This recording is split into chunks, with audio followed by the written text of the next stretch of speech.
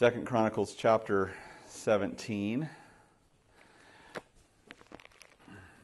And the title of our message is Picking Friends. Now, it's been said that you can pick your friends and you can pick your nose, but you can't pick your friend's nose. It's true? Okay, that wasn't as funny as I hoped it would be. But our message today, of course, picking friends, and we're looking at a king by the name of Jeroboam. And he was a good king, one of 8 good kings in the southern kingdom of Judah, and the son of Asa. Now, last time we saw Asa, great king, great reforms, built the kingdom, fortified the cities, had a miraculous victory over the troops from the south coming up, the Ethiopians trying to take them out, and was able to overcome that.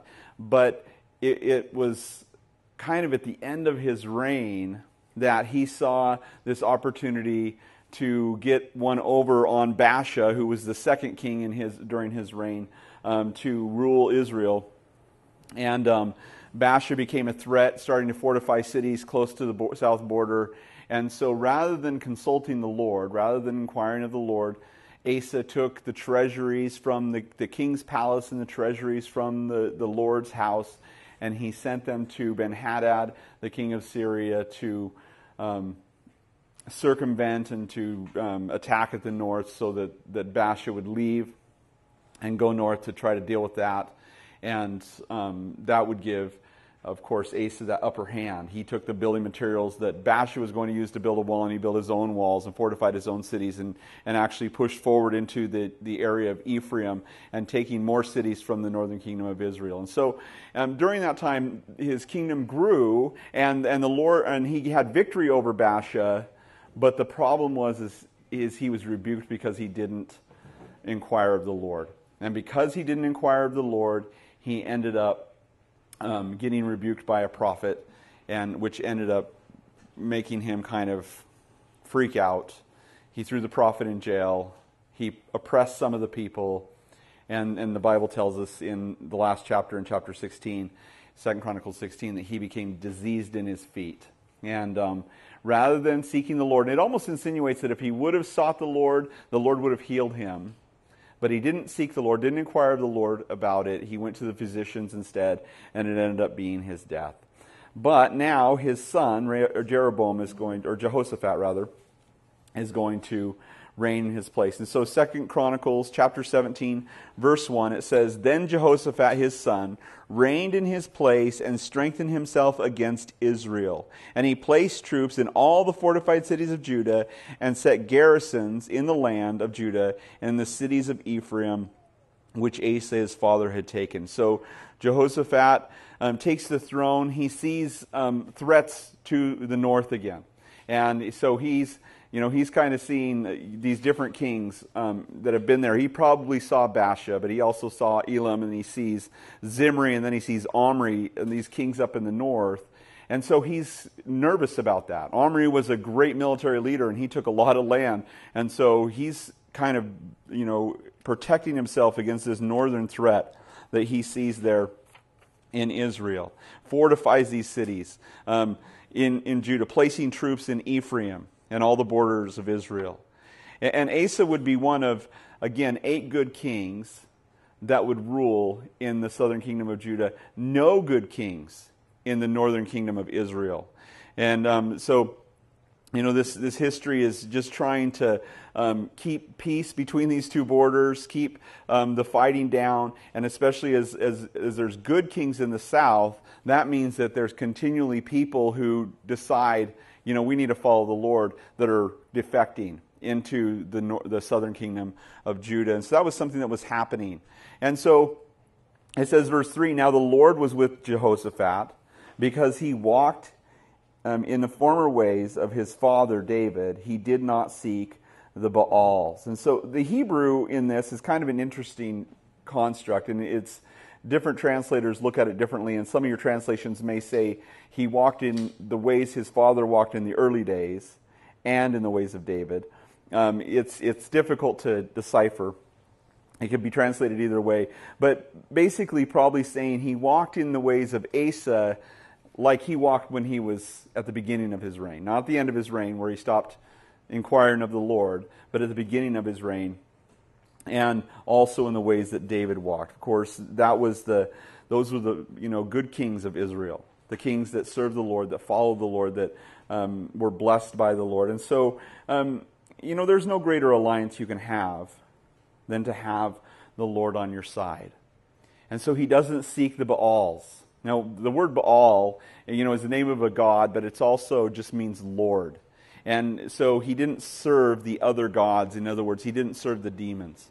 And this is a practice, we don't think of it too much in our culture, and it's probably more prevalent than we want to believe. But people worship all kinds of things. And people worship things to try to gain power, to try to gain, status. And it's amazing, if you look into some of that stuff, it just spook you out. People are doing astrology and they're sacrificing to things and all kinds of things that people do, that we just don't like to think about. Now, it's not for us to be concerned about that in the sense that, those people need Jesus just like everybody else. And so just because they say they worship the devil or they worship, something else doesn't mean that we shouldn't share the gospel with them.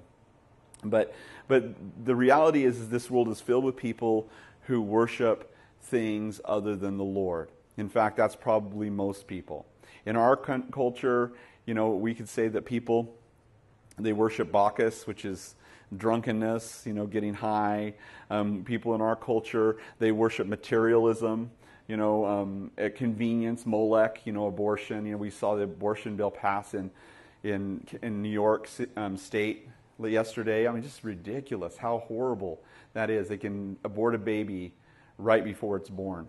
Right before the woman gives birth, they can abort it up to the end. Just horrible things that are happening. And, it's just modern Molech worship. That's what people are doing.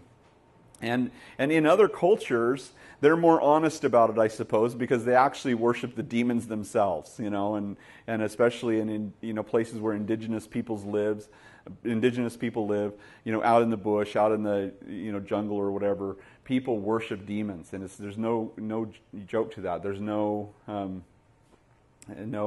hiding it. They just straight up worship demons, and so.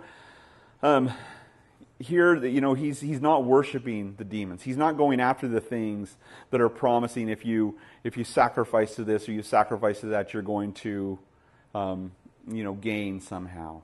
But instead, verse 4, it says, "But he sought the God of his father and walked in his commandments and not according to the acts of Israel." So, the most important thing about a person in the world is what they believe and what they think about who God is.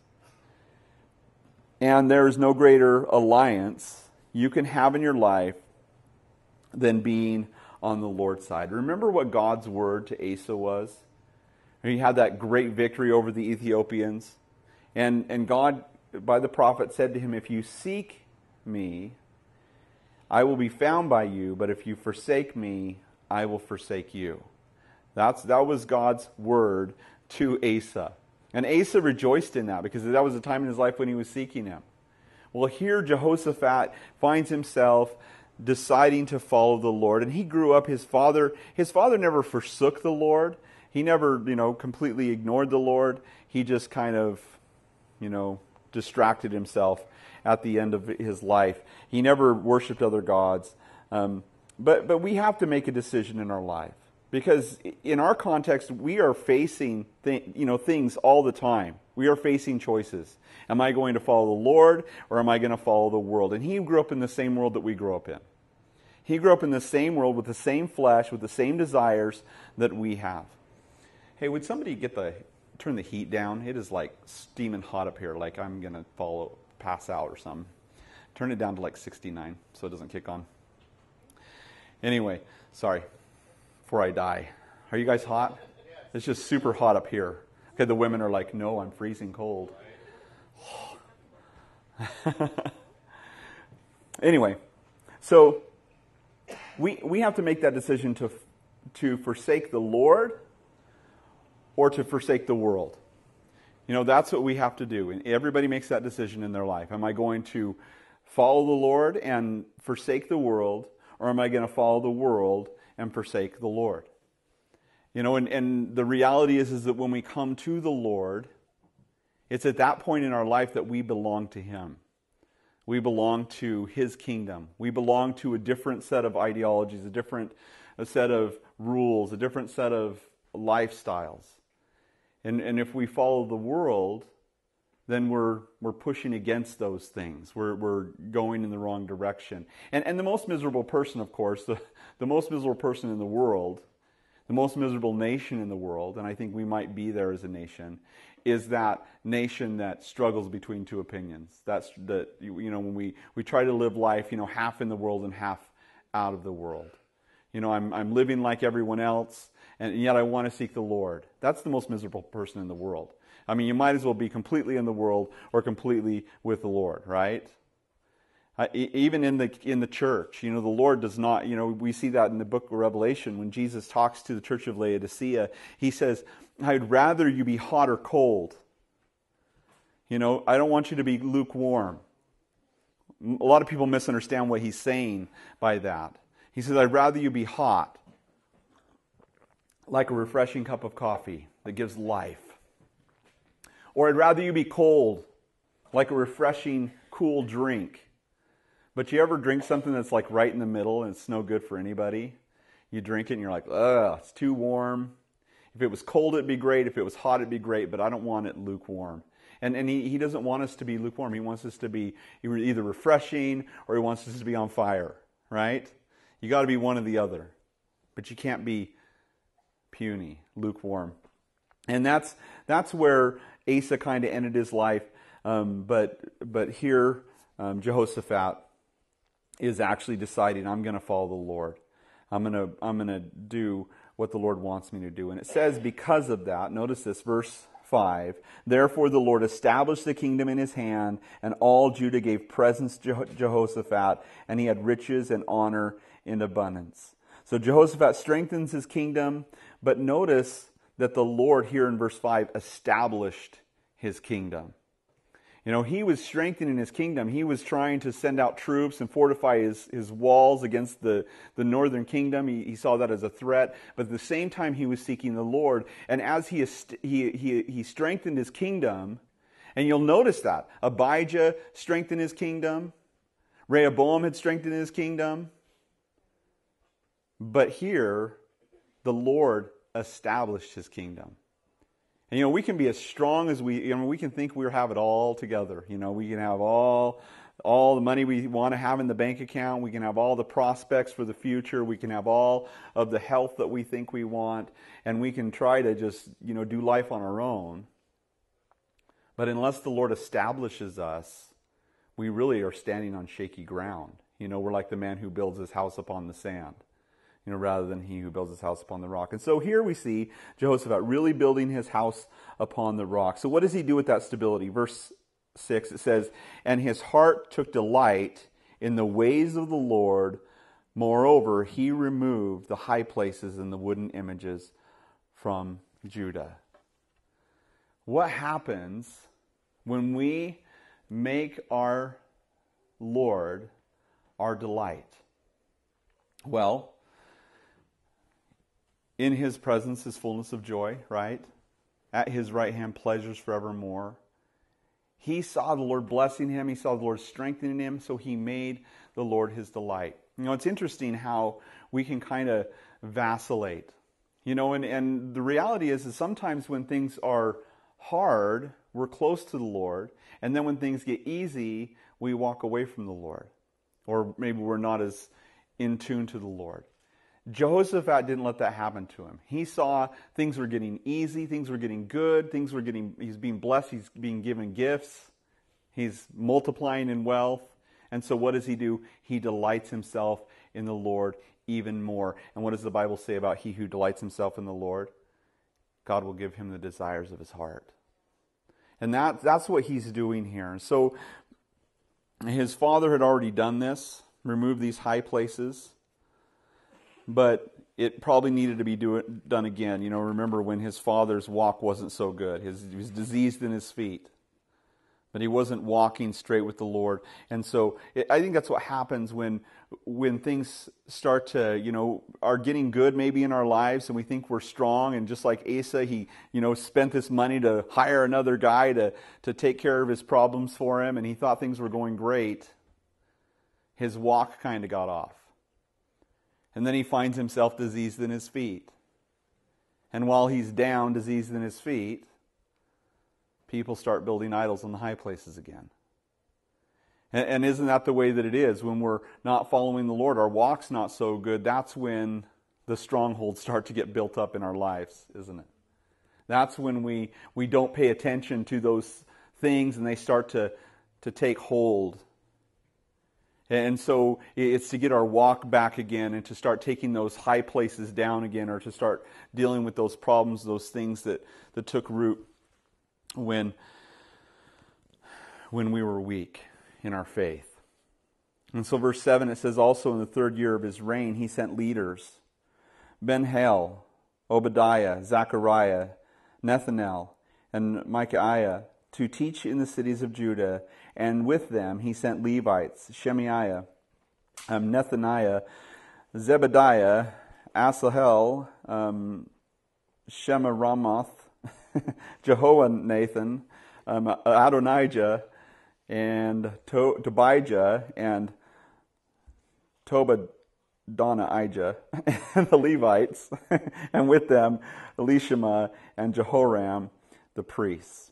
So he fortifies his cities, he takes down these high places, and this is something that is pretty remarkable. He sees that maybe Judah, the people are not really following the Lord. And so what does he do? He sends these guys who are teachers out into the entire land.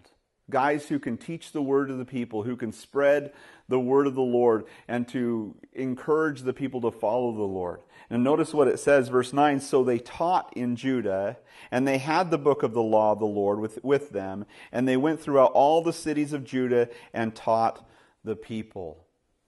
Now, there is nothing more important than the teaching of God's word to the people of God, that they would establish themselves, that they would grow, that they would mature in their walk with the Lord, and that they'd become effective in their lives.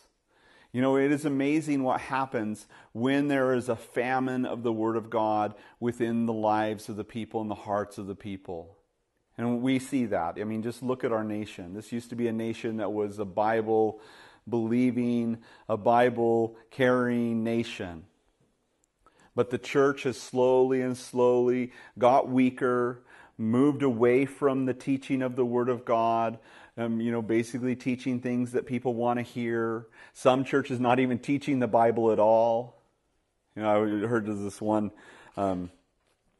relative of mine going to a church where the pastor, she was teaching Harry Potter. And something about, the virtues of Harry Potter and how it compares to the gospel or something like that. Seriously, is there not anything good within the Bible to teach that you have to try to teach Harry Potter or something else like that, or Star Wars in the gospel or something? It's like ridiculous. The Bible is what we need. And yet people don't think that people are interested in the Bible. And yet it's so rich and it's so full of stories and lessons. I'm just amazed as we go through and we look at these kings of Israel and the victories that they have and the defeats that they have and the stupid things that they do, and how it applies so much to my own life. I'm just as boneheaded as these guys, and I can see the way that the Lord worked in their lives and how He pulled them from those places and He established them, or He rebuked them and even cursed them because of their stupid decisions. And that helps us. These things are written, the New Testament will tell us, as examples to us that we who have inherited the end of the age might fear, might realize, hey, you know what? This is how God works amongst His people. And this is what God desires from us. He desires truth in the inward parts. He desires us to follow Him with all of our heart. He desires to bless us. And we open that opportunity for blessing if we turn from our wicked ways and seek His face. And these are the lessons we're learning as we look at these kings. And so Jehoshaphat, just an awesome king. He's like, man, people need to know the word of the Lord. You know, it's not about exalting myself as a king. It's not about being the best king and being the most honored and being the richest. He spends the money and sends out these teachers to go throughout the whole land with the book of the law to teach the people how to follow the Lord. And when we teach the people how to follow the Lord and we go through the book of the word of God together, it blesses us. It helps us to see which way to walk. And it convicts us and it challenges us. You know, heaven forbid we just go through life just thinking, oh, I'm just going to do my own thing and I'm just going to follow my own way and I'm just going to try to be the best that I can. I mean, we've all tried that, I think, and realize that leads us in a mess. And so we cling to the Word of God and we take these lessons and we allow them to be applied to our life. And that's what he was doing. He was sending these guys out. And notice what happens as a result of that. Verse 10, it says, and the fear of the Lord fell on all the kingdoms and the lands that were around Judah, so that they did not make war against Jehoshaphat. See, there's a spiritual battle that's raging. And when we're weak spiritually, it opens us up to attack from the enemy, and that oftentimes comes from other people. But when we're strengthened spiritually, just like the nation of Israel was strengthened spiritually, it held off the evil forces that were working in the countries around them, and God gave them victory, gave them peace, even blessing, and the fear of the Lord would fall on the kingdoms and the lands around Judah. So they were afraid to make war. And it's the same way in our lives. When we're close to the Lord, it strengthens us against the attack of the enemy. Now, unfortunately, oftentimes when we want to strengthen ourselves in the Lord, then the attack of the enemy comes, doesn't it? But if we resist the devil, he'll flee from us, the Bible tells us. And so Jehoshaphat's just really doing the right thing. You know, he's not only strengthening himself in the Lord, but he's strengthening the whole nation. You know, and we can think of that in our own context, can't we? You know, I don't want to just strengthen myself in the Lord, but I want to be an influence on maybe my kids, or the people that I work with, or the people that live around me, or the people I have influence over. That I would be an example, that I would be able to, bring the word to other people besides just myself. And this is what really makes Jehoshaphat stand out. Verse 11, it says, also, some of the Philistines brought Jehoshaphat presents and silver as tribute, and the Arabians brought him flocks, 7,700 rams and 7,700 male goats. So Jehoshaphat became increasingly powerful, and he built fortresses and storage cities in Judah, and had much property in the cities of Judah, and the men of war, mighty men of valor, were in Jerusalem. Did you see that? The Philistines brought him presents. And that's pretty amazing. You think about the Philistines and what a plague they had been to David and to Saul and the former kings, and now they're bringing presents to him. Proverbs 16:7 says this, when a man's ways please the Lord, he makes even his enemies to be at peace with him. And so the Lord's prospering him in his obedience. And the Lord does that for us as well. He prospers us in our obedience. And that doesn't necessarily mean monetary prosperity. Sometimes the Lord will bless us that way, but it brings just peace to our soul, doesn't it? And we have a peace in our soul that the Lord gives us. He prospers us. So he is strengthened. His bottom line, his financial situation, he's strengthened in his country, his walls are fortified, and he's strengthened in his military. Notice this, verse 14. These are their numbers according to their fathers' houses of Judah, the captains of thousands, Adana, the captain, and with him 300,000 mighty men of valor. Next to him was Jehoahan, the captain, and with him 280,000. Next to him was Amashah, the son of Zichri, who willingly offered himself to the Lord, and with him 200,000 mighty men of valor. Of Benjamin, Eliada, the mighty man of valor, and with him 200,000 men armed with a bow and shield. And next to him, Jehozabad, that's an awesome name, Jehozabad, and with him 180,000 prepared for war. These served the king, besides those the king put in fortified cities throughout all of Judah. So these guys, this is just his standing army. This isn't the soldiers that are standing at the border, and this is 1,600,000 men. 1,600,000 men. Now remember, back to Abijah, he had 400,000 when he went up against Jeroboam, who had 800,000 at the time.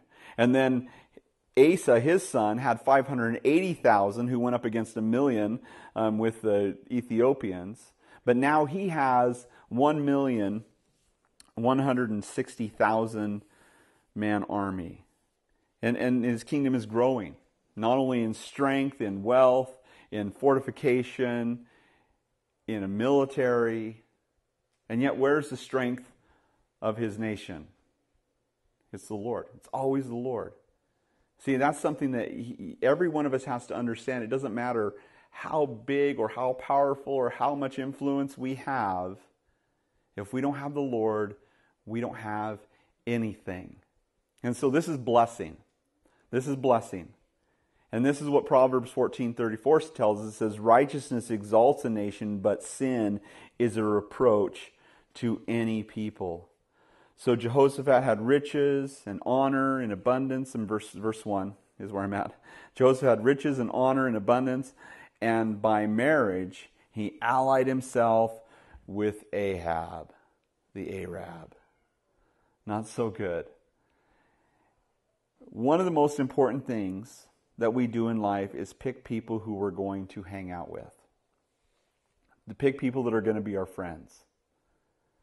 Pick people that we're going to spend our off time with. And play with and have fun with and whatever. We're going to hang out with these people. And that can be a blessing in our life, or it can be a curse in our life. And I'm sure to some degree, depending on the friends you've picked for yourself at times in your life, you have experienced both blessing and curse based on the choices you make on who are going to be your friends, who you're going to hang out with, who you're going to go, play golf with or hang out with after work or whatever. Experts say that you can tell what type of person you are by looking at the 5 people that you hang out with the most. The 5 people you spend the most time with will show you what type of person you are. Are you a healthy person? That probably means the 5 closest people to you are healthy people. Are you a wealthy person? That probably means the 5 closest people close to you are successful and wealthy. Are you a lazy person? I don't know, whatever, it doesn't matter. Are you a godly person? If you're a godly person, then look at the 5 people who are closest to you. They're probably godly people. And that's just what sociologists have figured out. 5 people that you hang out with the most are a good cross-section of who you are as a person. And I suppose that, the Apostle Paul would understand these things to a degree when he tells the Corinthians a couple things. In 1 Corinthians 15:33, he says, do not be deceived. Evil company corrupts good habits.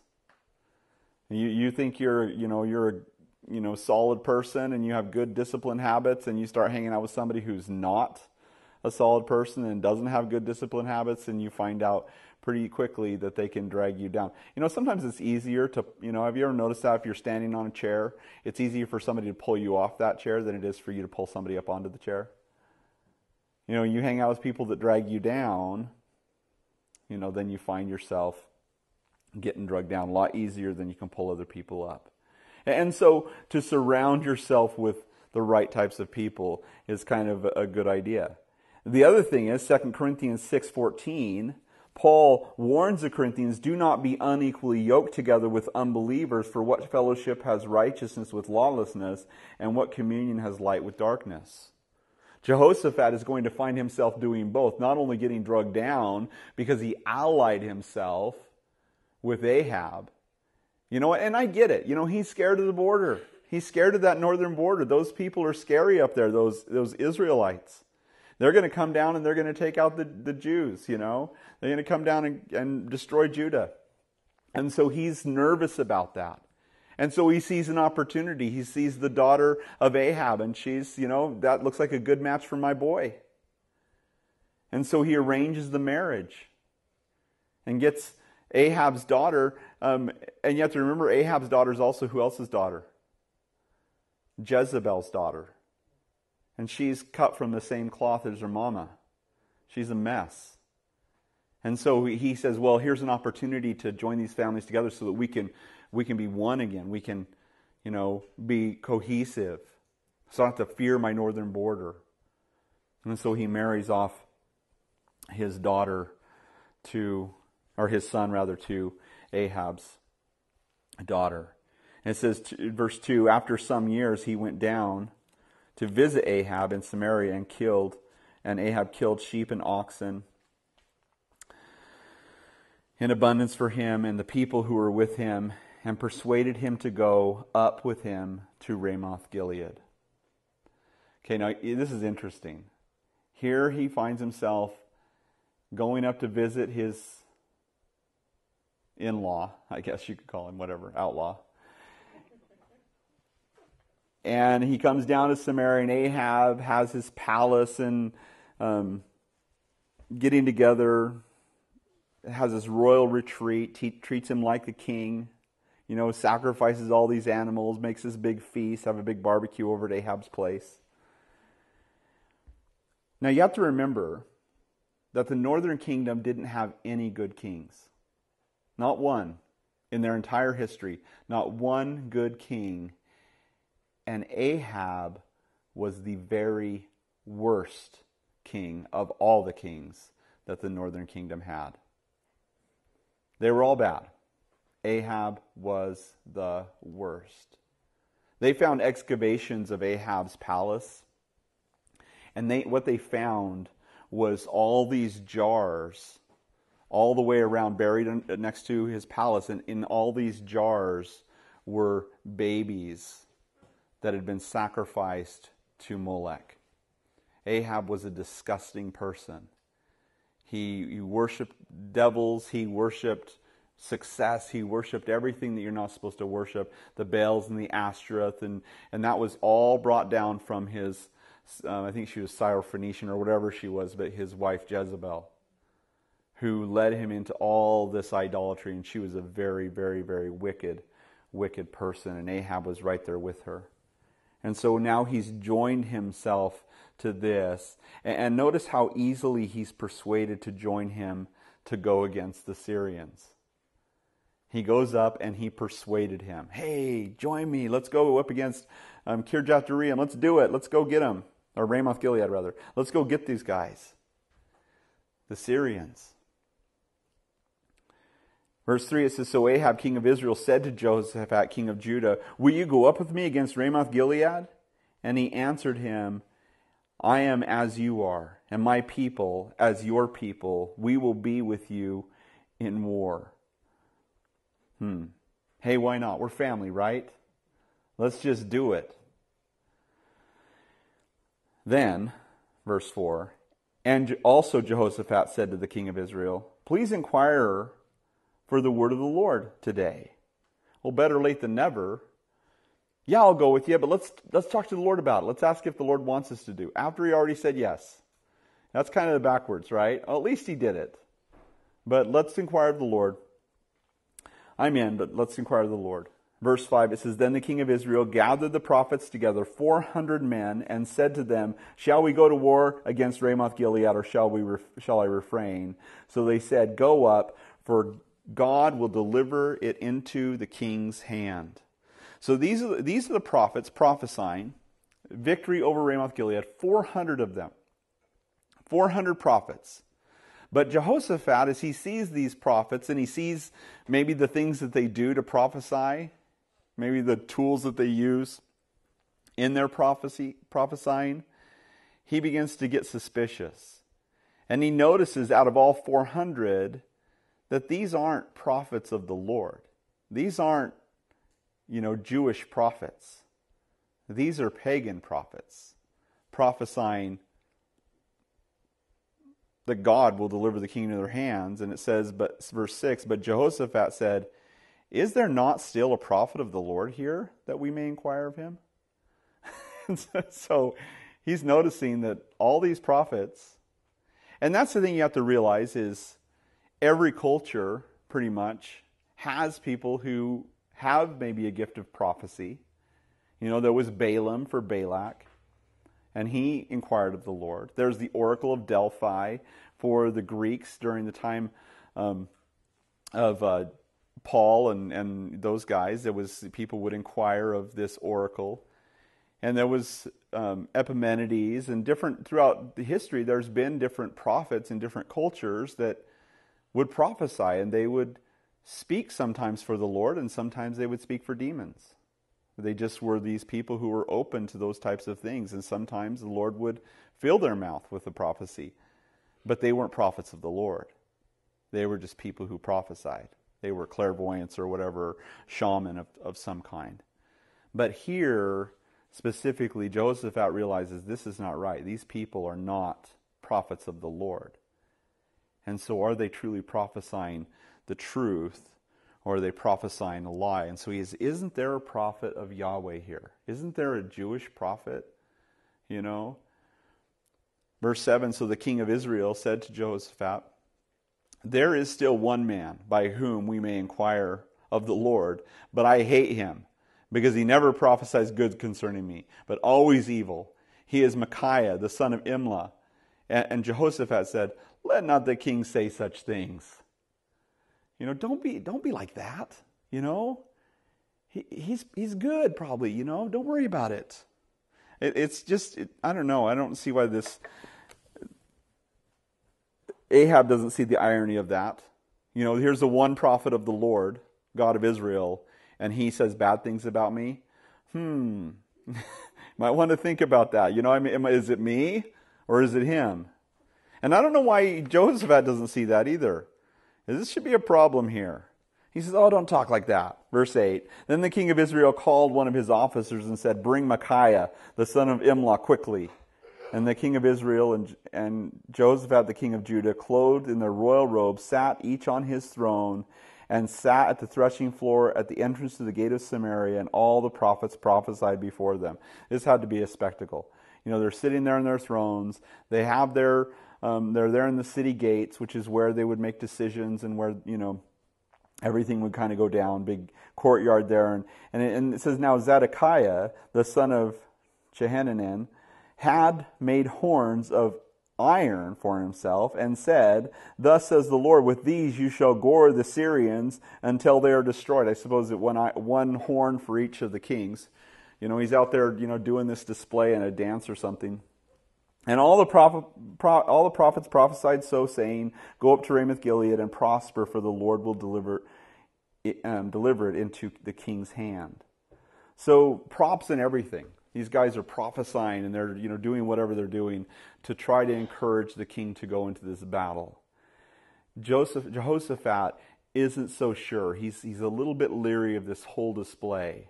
You know, this isn't the way we do it down in Judah. This isn't the way it happens in Jerusalem. You know, we bring out the prophet, and he is humble, and he goes before the Lord, and he comes out with what the Lord has to say, and that settles it.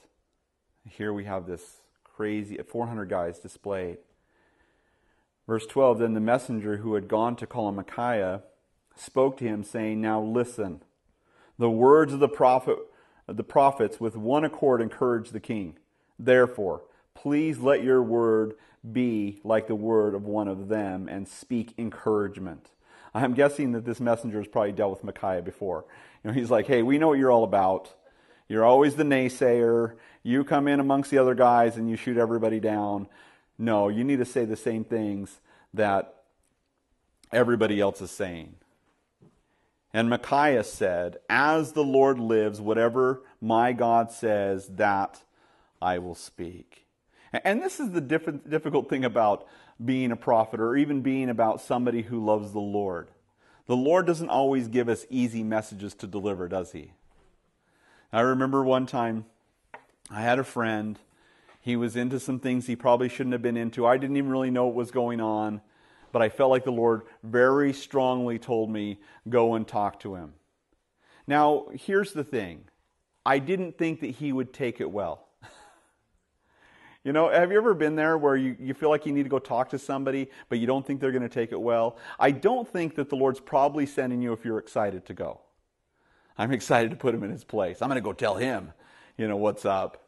But, I had this fear in my heart, like, man, I'm worried for my friend, and I don't want to ruin our friendship. And I remember going to him, and he didn't take it well. I mean, he didn't take it as bad as he could have taken it, but he didn't take it great. But I went and delivered the message. And then what's beautiful about that, even though he kind of just pushed me off and told me I didn't know what I was talking about, later on he came to me and said, you know what, this is what was going on. I had no idea. It was worse than I thought, but I nailed it, with what I told him. And he repented. The message isn't always easy to deliver. It's not always, sunshine and roses. Sometimes it's doom and gloom. And yet we have to be faithful to what the Lord tells us to speak. And so this guy, he's like, I'm not going to say anything but what the Lord tells me to say. If the Lord tells me to say it, that's what I'm going to say. I remember reading the book If I Perish by Ann Isuk. She was a Korean teacher who found herself in trouble with the Japanese when they came in World War II. They invaded Korea, and they were trying to get everybody to bow down to the flag, the sun on the flag, and she wouldn't bow down, Christian and everything. And so she ended up running from the authorities. Long story, but anyway, she ends up, just by God's supernatural hand, because it was a miracle how she got there, but she ended up in Japan. Now, she had been in Japan as a child or as a young girl because she went to school. She went to a Christian seminary, actually, in Japan. And so she had friends in Japan, but they were invading Korea, and here she is, a Korean in Japan. And her and this other man by the name of Elder Park felt like the Lord told them, I want you to write out this judgment against Japan for the sins of what they've done against my people in Korea. Because Korea was largely because of missionary work that had been done there, and just huge, massive amounts of Christians in Korea. And so mostly a Christian nation. And so she was in Japan. They wrote out this big, long judgment on this large scroll. And they went to the Diet, where it's the Diet of Japan. It was basically their Supreme Court, if you will, or their House of Representatives or their Senate or something like that along those lines, where they're making decisions about war and how they're going to attack, America and Pearl Harbor and all that. They're making these plans.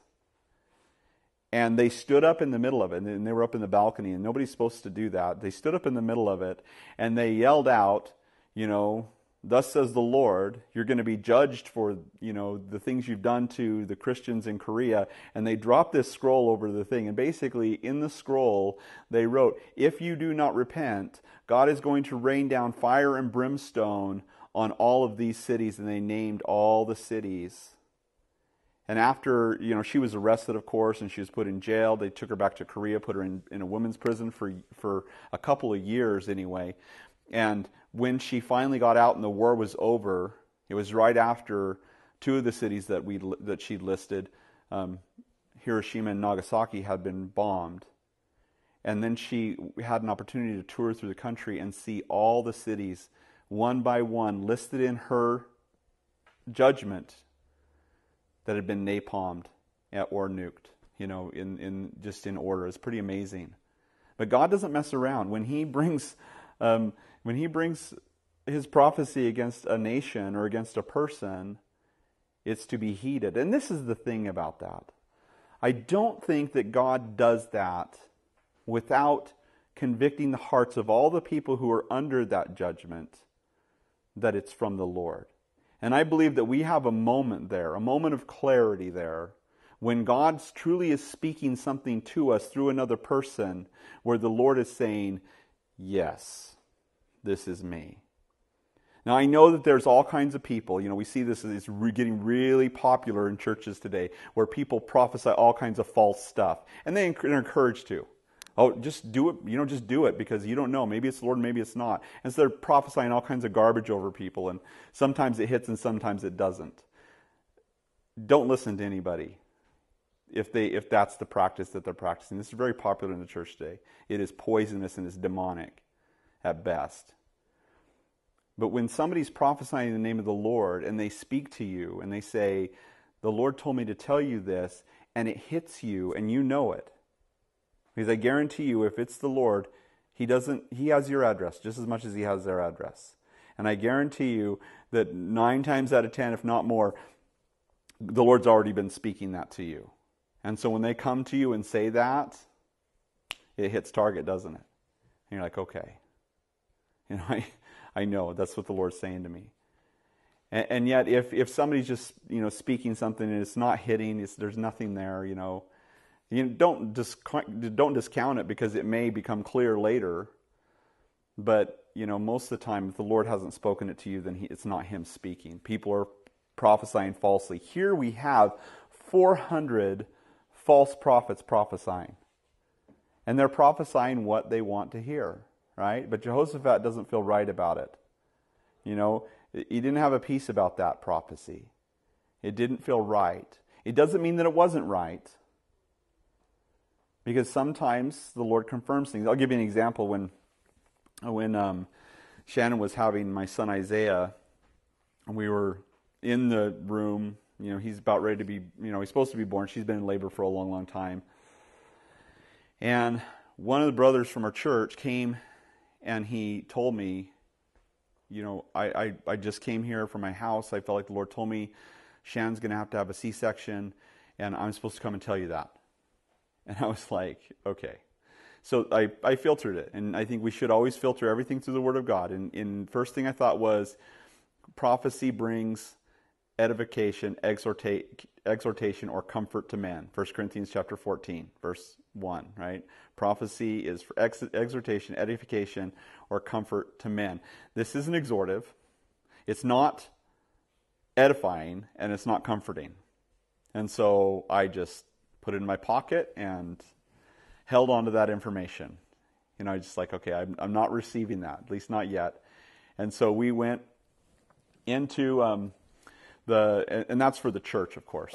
But we went into I went back into the delivery room, and I was talking to Shannon. She's like, what did he want? And I said, he just was asking how you were, because he did.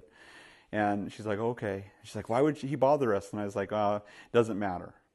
Well, about an hour later, the doctor came in, and he said, okay, I have some suggestions. He says, there's these 5 things that are wrong, and he listed all 5 of them. And he said, so what I recommend is a C-section. And so I asked the questions I was trying to ask. So what if we don't do anything? What if we wait? What if we, and just went through the list of things, asked the doctor the questions, and he answered them. And he says, I have a surgical team ready. Shannon burst into tears, just absolutely burst into tears. Now I knew that this was from the Lord, and it was the time to deliver the message. And so she's sitting there crying. I asked her mom and the doctor and everybody to leave. And I said, hey, honey, when Tom called me out there to talk to me, he told me that the Lord had told him that you were going to have a C-section, and his wife confirmed it as he was getting his coat. And she's like, really? And I said, yeah. And she just went from bawling to just excited and happy. And she's like, well, then let's have this baby. And I was like, okay. And so I went and got the doctor, and the doctor came in, and she's smiling and giddy, like she was bawling and devastated a minute ago. And he's like, what did you say to her? So sometimes, on rare occasions, the message is delivered early. But a lot of times, the Lord's going to speak to, and I'd say 9 times out of 10 or more, the Lord's going to speak to both sides, right? So nobody's going to be delivering messages about, you're supposed to marry this person, or you're supposed to do this, or God told me that you're never supposed to be married, or God said or whatever people say to people ignorantly and abusively, and the Lord didn't say anything to you about it, and now you're carrying some burden that isn't from the Lord at all. Does that make sense? And so the Lord, He works in these ways. And so He says, I'm going to say whatever the Lord tells me to say. Verse 14, He says, Then he came to the king, and the king said, Micaiah, shall we go to war against Ramoth Gilead, or shall I refrain? And he said, go and prosper, and they shall be delivered into your hand. And we know that that's the way he said it, because obvious sarcasm. And Ahab knows it. In verse 15 it says, "So the king said to him, 'How many times shall I make you swear that you will tell me nothing but the truth in the name of the Lord?'" So the king hears this mockery, this sarcasm, or this insincerity at best in his voice, and says, "Are you lying to me? Are you just trying to deceive me?" And then comes the real message. That was part of what the Lord wanted him to say, but this is what he says next. "Then he said, 'I saw all Israel scattered on the mountains as sheep that have no shepherd. And the Lord said, These have no master. Let each return to his house in peace.' And the king of Israel said to Jehoshaphat, 'Did I not tell you he would not prophesy good concerning me, but evil?'" Now, how is Jehoshaphat feeling at this moment? Like, wait a minute, I'm in the wrong company, What is going on? Here's this prophet, the one prophet of the Lord, the one guy I feel like I can trust, and he's saying, this isn't going to go well. And then, it gets better, Micaiah said, "Therefore, hear the word of the Lord. I saw the Lord sitting on his throne, and all the hosts of heaven standing on his right hand and his left. And the Lord said, Who will persuade King Ahab, king of Israel, to go up, that he may fall at Ramoth Gilead?" So one spoke in this manner, and another spoke in that manner. So it's God. He's sitting there. He's talking to the angels. And they're, giving their opinions. Well, I could go and do this, or I could go and do that. Then, verse 20, a spirit came forward and stood before the Lord and said, "I will persuade him." And the Lord said to him, "In what way?" So he said, "I will go out and be a lying spirit in the mouth of all of his prophets." And the Lord said, "You shall persuade him and also prevail. Go out and do so." Ahab was a very, very wicked person. And you remember, if you remember 1 Kings, that in Israel, Ahab ruled, and he ruled for a long, long time. He was definitely judgment against the northern kingdom of Israel. And not only did he worship Baal and Ashereth, but you remember the story of Nabal's vineyard. This man who loved the Lord, had a vineyard close to Ahab's palace, and Ahab wanted his vineyard. And so he tried to buy it from Nabal, is it Nabal? I don't know. What was his name? Yeah, I guess that was his name. I don't know. But anyway, he wanted to buy the vineyard, but he wouldn't sell it to Ahab. And so Ahab cried to Jezebel. Jezebel said, "Give me your pants. I'm going to take care of it." She went, and she had men speak false witnesses against him. Naboth, not Nabal. Naboth. Nabal was the bad guy that David killed, or almost killed. Naboth. And she had these guys speak evil against Naboth, and so they said he blasphemed the Lord, and so they stoned him, and Ahab went down and took his vineyard. And so this is just a wicked guy, just treachery and evil, worshiping Baal, worshiping Ashtoreth, all these things that he's doing. And so God sits in heaven, and he's talking to the angels about this. And something we have to understand, just like in the book of Job, Satan is there. And we don't know if this is Satan or if this is just a demon, but it is a lying spirit. It's a demonic spirit that's in the presence of the Lord. And that's something maybe we don't think about. I think we have this idea of Dante's Inferno or ideas from Milton. We read those books that there's hell down here. There's the underworld where Satan lives, and he's down there with all the demons, and then God's up here in heaven, and there's these equally opposing kingdoms of light and dark and everything else. No, it's not even true. Hell, Satan is not in hell. He's in heaven, and all of his demons are in heaven. They will be cast out. The Lord will cast them out of heaven at one point during the middle of the tribulation period that lasts 7 years. But for now, they're still amongst the angels. Just like in Job, when all the sons of God presented themselves before the Lord, the angels, and they and Satan was with them. And he asked Satan, where have you been? What you been up to? He says, I've been wandering to and fro amongst the earth. And that's the same thing that's happening here. You know, the devil still has access to God. He accuses the church. He accuses you before God day and night. He's the accuser of the brethren, right? And so here's this demon who's there, and God's like, you know, I'm going to bring judgment against Ahab. And he says, I'll volunteer. I'll go and I'll prophesy lies in the name of the Lord. And so this demon is given permission. You know, that's the thing we have to understand, is nothing happens without God's permission. And yet, you know, Satan is the ruler of this world in a sense. And God grants him permission sometimes to afflict even sometimes people who belong to the Lord. But nothing happens without God's permission. And so here this guy comes down, and his demon comes down, and he fills the mouths of all the prophets with a demonic message. And so, verse 22, it says, therefore, look, the Lord has put a lying spirit in the mouth of these prophets of yours, and the Lord has declared disaster against you.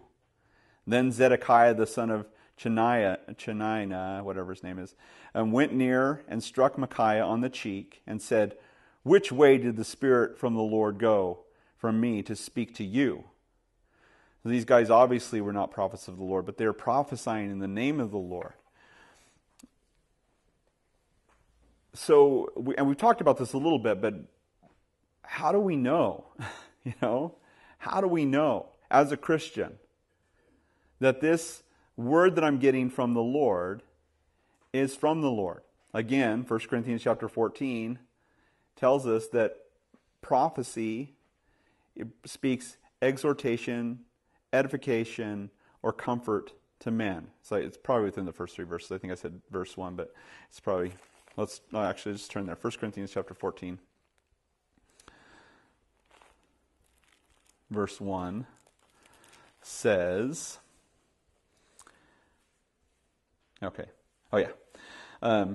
pursue love and desire spiritual gifts, but especially that you may prophesy, for he who speaks in a tongue does not speak to men, but to God.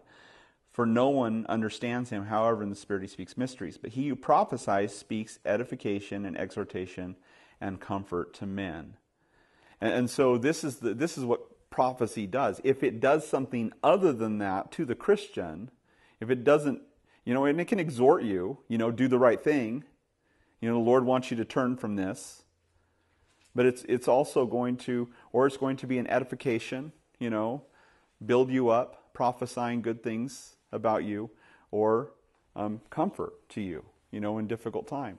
That's what the Lord's going to use prophecy for. If it doesn't accomplish one of those three things, then you have to wonder, is this really from the Lord? John, in 1 John 4:1 tells us, beloved, do not believe every spirit. This is so important, especially in this day and age, because you guys don't know, there is a revival amongst all kinds of weird things happening within the church. And it's not, I don't believe, good in a lot of ways. You know, it's difficult. You know, deception in the church is a difficult thing. I want you to realize this. Deception within the church isn't just pure evil.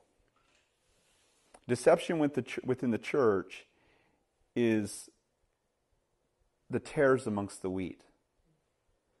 It doesn't just come as like, okay, here's a church over here, and oh my goodness, that guy, that big church in Texas, that big church in California, those people are all evil. Not necessarily. And in fact, there might be even some fruit amongst that. And God has a lot of believers in that. But here comes this overarching message behind that whole thing, and it's the tares that are kind of running everything. It's kind of a scary thought. You know, within a church body, I mean, you could imagine, Jesus said that there's all kinds of, you know, the seed is thrown in all kinds of different soils, right? And some of it's legitimate. It's going to reach in the ground and it's going to produce tenfold. But others amongst the stones, amongst the thorns. Some of it's on the path that doesn't have any root at all. And then amongst all of that, there's tares. There's false brethren that are mixed in within the church at large. And some of those tares are people who are leading churches or leading small groups. They're wolves amongst the sheep. And Jesus said, don't try to pluck them out. You know, it's funny, I watch guys sometimes, and they're all about, you know, somebody sent me a thing the other day, Calvary Chapel, apostasy, you know, Calvary Chapel, you know. And I watched the thing, it was an hour and a half long, hour and a half I'll never get back. And it was just talking about how, you know, this guy did a conference with that guy. And that guy's a heretic, and so therefore that guy's a heretic too. Well, obviously Jehoshaphat's not a heretic, and yet here he is with Ahab. Sometimes we make dumb decisions about the people we hang out with. It doesn't mean you're a heretic. Just because somebody did a conference with somebody else, you know, doesn't mean that they're all bad, you know. It would have been different if I would have heard clips of these guys, you know, all these Calvary pastors teaching heresy, but they weren't. They just went to a conference they probably shouldn't have gone to, you know, and I think we probably all agree with that. You know, what is he doing at that conference? But then you listen to him talk about it. You know, it's like Greg Laurie on TBN, that was one of them. You know, and that's no secret. And Greg Laurie says, you know what? I get a huge audience and they let me come and preach the gospel. He says, you know, I'm all about the gospel. And if they're going to let me come on and preach the gospel, I'm going to use that opportunity to do that. But guilty by association, so he's obviously a heretic. You know, but if you'd listen to his teaching, you only hear the solid truth of the Bible, you know. So that's the difficulty of this whole thing. But there's always going to be the false amongst the real. And so John tells us, beloved, do not believe every spirit, but test the spirits whether they are of God, because many false prophets have gone into the world. What do you think the book of Galatians is about? What do you think the book of 1 Corinthians is about and 2 Corinthians is about? False prophets, people who are not living the Christian life, living amongst other Christians. It's always going to be there.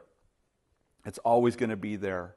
And so we always have to use discernment and say, Lord, help me through this. We always have to, and this is where it gets really easy, inquire of the Lord. Lord, is that from you?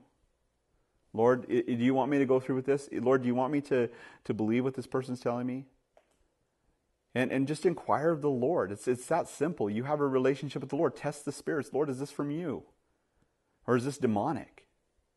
And it protects us. It insulates us from that stupidity. Does it line up with your word, Lord? You know, can I open the Bible and find what this person is telling me and it lines up with the word of God? Or is it just, you know, poppycock? And that's the thing, is there's always going to be that. There's always going to be false prophets. Verse 24, and Micaiah said, indeed, you shall see on that day when you go into the inner chamber to hide. Then the king of Israel said, take Micaiah and return him to Amnon, the governor of the city, and to Joash, the king's son, and said, thus says the king, put this fellow in prison and feed him with the bread of affliction and the water of affliction until I return in peace. But Micaiah said, if you ever return in peace, the Lord has not spoken by me. And he said, take heed, all you people. So God gives him a serious warning to the people. You guys watch out. You're going to follow this guy into battle. It's not going to end well. You're going to be sheep without a shepherd. Verse 28, so the king of Israel and Jehoshaphat, the king of Judah, went up to Ramoth-Gilead. At this point, it's been really difficult for Jehoshaphat, I'm sure. Just to think, okay, wait a minute. All these prophets that I didn't feel comfortable with, and the one guy I felt comfortable with said, you shouldn't feel comfortable. And so he's going anyway, but he already gave his word, right? He already told him he'd do it. Sometimes you just have to stand up for what's right, and Jehoshaphat has a hard time doing that. You know, he's all about reforms when he's standing up in front of everybody, but when he's face to face with a person, you know, and that's the difficulty, isn't it? It's a little bit hard to stand up for what's right when you're looking at somebody in the eye. But somebody has to. I've been in a room with a whole group of pastors. I remember as a very young pastor, I was a brand new pastor, and I was sitting there amongst a bunch of other pastors, Godly men, guys I love and trust. And listen to somebody say something that was so off the wall that any of you would recognize that is completely off base. And here I am, the young guy, the new guy. And so the first time, I didn't say anything. I was just like, what? And everybody was just like, yeah, let's pray for him, And he's like, I'm doing this crazy thing that no Christian should ever do. Everybody's praying for him to do it. I was like, what in the world is going on here? Did not build my confidence in the church. After that, I went and talked to the guy alone and said, hey, you can't do that.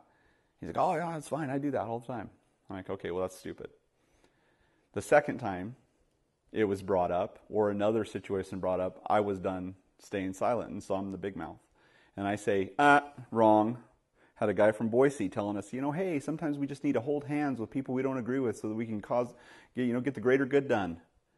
And I said, well, the greater good and the only good that I want to do, and the only reason I do public service works is to share the gospel. And if I'm going to put down the gospel so that I can paint somebody's house to look good and stand next to an LDS person, a Jehovah's Witness, and whoever else, I'm not going to be a part of that. Because if I can't share the gospel, then I have no point in doing any of this stuff. And then everybody agreed with me. But nobody was saying anything. I gave everybody else an opportunity. Nobody said anything, so I had to open my big mouth. When the guy was coming in talking about he's going to allow polygamists in his church, I waited for somebody else to say something. I was the only one who would say anything. Actually, that was the meeting that Jason was in, that he decided, I'm going to be with Mike. I'm on Mike's side after that. But you have to stand up and say something when something's wrong, and Jehoshaphat just wouldn't do it. And so they went up against Ramoth-Gilead. Verse 29, the king of Israel said to Jehoshaphat, I will disguise myself and go into battle, but you put on your robes. So the king of Israel disguised himself, and they went into battle. Okay, you dress up like the king. I'm going to dress up like a foot soldier and hide in the back. And that way you can get attacked and I don't get attacked. I mean, Jehoshaphat has to be the most gullible person in the world. And, this is just Jehoshaphat. I mean, jumping Jehoshaphat. The guy does not know when to not jump into something stupid. And he's going to do it again and again and again in his life. Anyway, so, okay. Verse 30.